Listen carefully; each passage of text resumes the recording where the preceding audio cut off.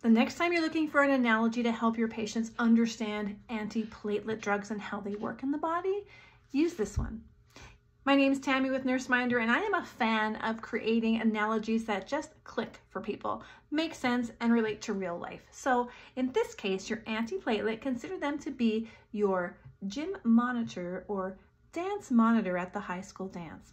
Recall when you could go to those high school dances and you were allowed to dance with your partner, but you had to be arm's length apart.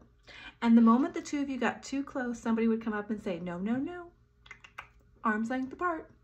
Okay, maybe that didn't happen for you. I don't recall it happening for me, but I didn't really get a lot of dances in high school. However, I know it's happened in the movies.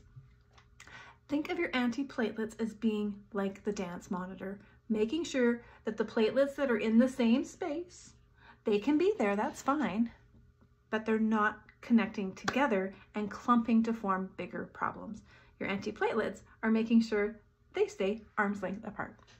This is Tammy with NurseMinder, and it's a great analogy to help your clients understand how your antiplatelets are working in the body.